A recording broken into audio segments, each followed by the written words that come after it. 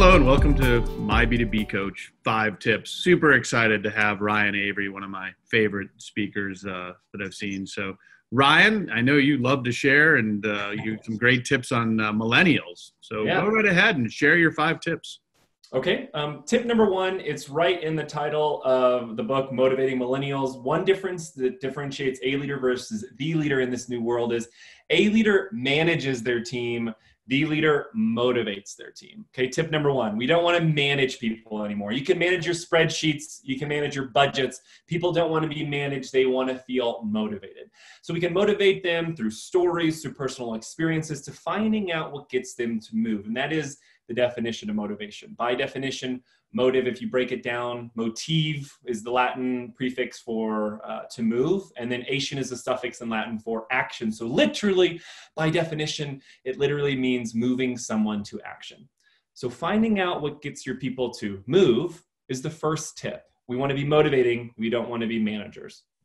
The second thing that's really important and tip-wise that I would recommend is the number 1 reason why we're seeing good people leave, according to open source, is because they stop feeling appreciated at work. Okay, so here's one of the differences between a leader and the leader is a leader will generalize their appreciation. The leader will customize their appreciation.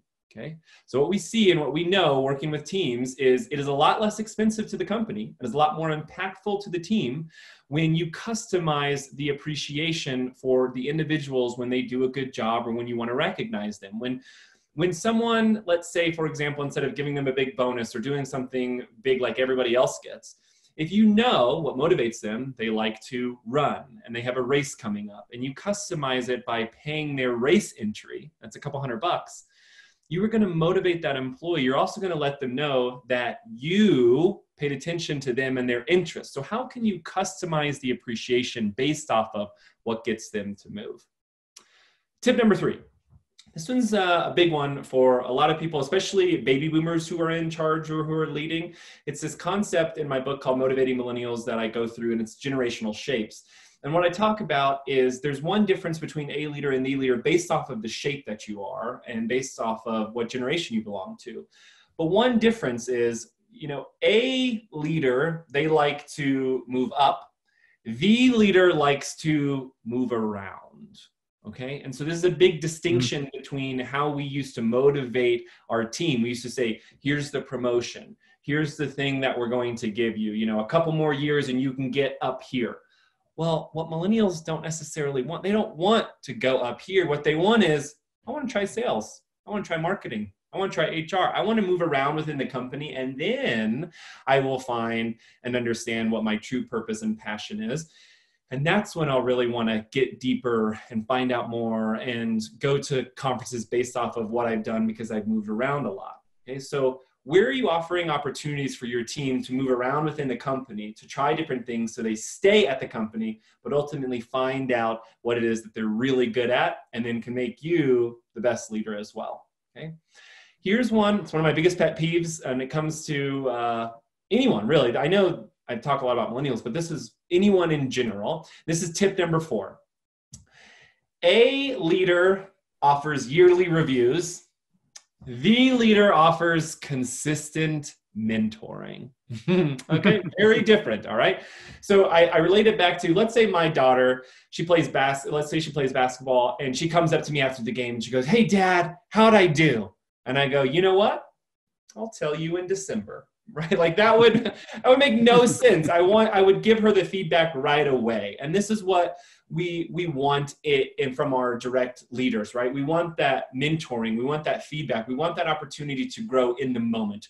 These yearly reviews, these quarterly reviews are insane to me, okay? What we want is to consistently mentor our people to be better. And there's a variety of ways you can mentor. You can do peer mentoring, networking mentoring, reverse mentoring, traditional mentoring. I mean, there's so many ways to mentor. So do you have mentoring set in place so you're constantly offering feedback to your employees? And that is tip number 5, understanding the difference between feedback versus opinions, okay?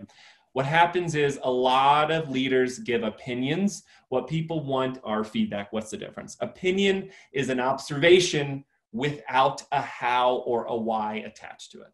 Okay. Feedback, observation with a how and a why attached to it. Now, according to Forbes, 60% of American employees want more feedback from their direct leaders. So even if you are giving feedback, people want more of it. So really think about this, okay? In these 5 tips, consider who you are in your leadership abilities and who you are as the leader. Do you want to be this manager who generalizes appreciation, gets people to move up in the company, does these yearly reviews and offers opinions all the time? Or do you want to be the leader and you're motivating and you're customizing appreciation? You're getting people to move around so they really find out what they are good at. You are offering consistent mentoring through developing your people, and you are offering them feedback so they get better every single day. I know what type of leader I want to be. And this can relate back to whether you're motivating millennials, baby boomers, Gen X's. We as leaders get people to move people to action. That's our job. So those would be my 5 tips. Motivate, customize, move around, consistent mentoring, and feedback would be my 5 tips. I hope that helps you. That was great. Those are fantastic tips. I really like the customizing, and I like the example of race. I think sometimes people think not too big isn't the right word, but they overthink it. Could you give some other examples of simple customization that would be meaningful, do you think, for people? My assistant, she loves chocolate chip cookies.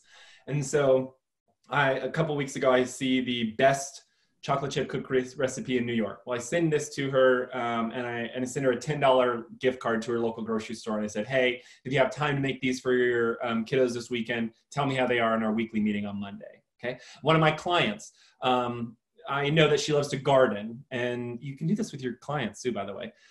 She loves to garden, and so I send her a $2 packet of seeds with a handwritten note that says, hey, I hope these brighten up your day and your garden this year, right? I'm customizing it based off of what they like or what they want, so it lets them know I care about them and I'm thinking about them. That's great. Well, I want to appreciate there. Well, one last thing. If somebody wants to get a hold of you, what's the best way to get a hold of you? RyanAvery.com. I don't have social media, so you can contact me, RyanAvery.com. You can email me. You can call me, text me. I'm available. Perfect. I appreciate it. I appreciate you being on my B2B Coach's 5 Tips today. Thanks, John, so much. Hope you have a great day. Thank you.